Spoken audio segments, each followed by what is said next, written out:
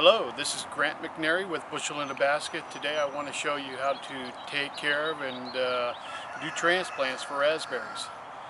So we started to weed out our garden today, our raspberries here. And what I want to show you right here is down here is a cane. This cane will grow this year, but will only produce berries next year. The canes next to it, these ones right here, are canes that grew last year.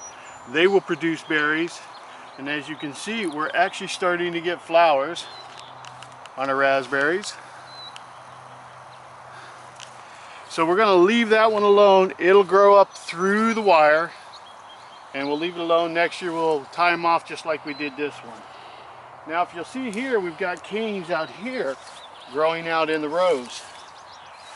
What happens is the roots expand, travel, and when they start to grow other plants, this would be another plant we could use for transplanting. So if you have any friends that want to grow raspberries, this would be a great way to give them new plants to start. And down here, we've already cleaned this section out. This was really grown in really bad from last year. We didn't have much time last year, so unfortunately we had to clean it out really good. But you can see right here, we've got two spots that don't have raspberries, so we're going to go ahead and plant those, and we're going to show you how to do that. Grab my shovel here.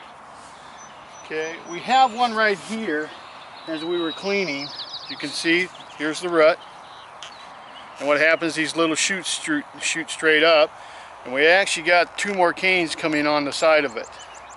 So I'm just going to go ahead, plant it about 4 inches down.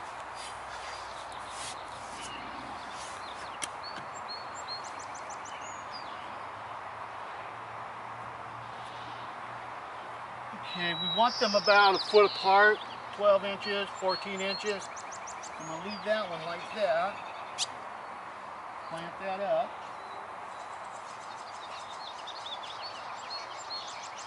So we've got a good start for a plant right there. I'm going to dig a hole right here. I've got to be careful that root is in the way there a little bit. This is where we're going to put our next one.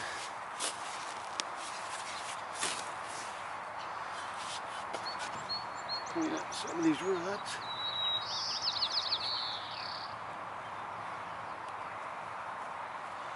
Okay, I thought I'd just go ahead, since this one was growing pretty good right here, I'd go ahead and grab this one. It's too far away from my wire to grow up inside, so I'm going to have to take it out anyways one way or another.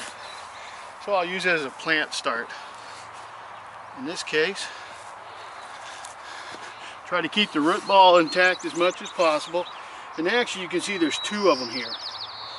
I'm going to leave both those there because they'll both grow up to be nice canes for next year, and I'll have some more berries. Clean all the excess roots that don't need to be in there.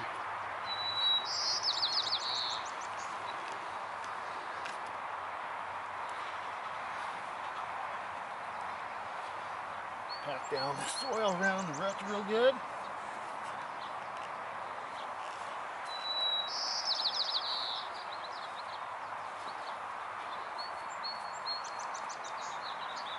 As you can see, we got really good soil. One thing when you're growing raspberries, you need to make sure that you're growing them in a place where there's a lot of drainage. This is good sandy loam soil, and raspberries like acidity soil. So you might want to make sure that you give it some kind of feed that would help that grow. As far as flowers are concerned, that'll make your raspberries get more berries. And that's all there is. This is Grant McNary with Bushel in a Basket. You have a good day.